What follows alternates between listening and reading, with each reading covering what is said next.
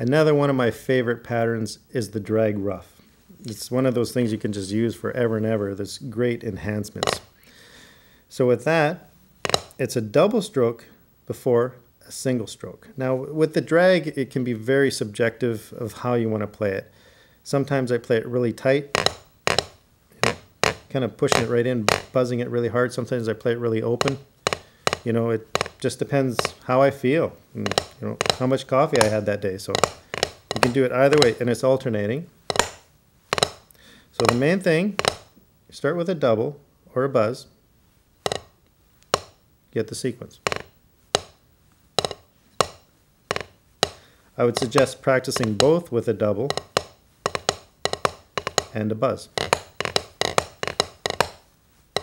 And just experiment. You could be halfway between a buzz and a double. Make sure it's even.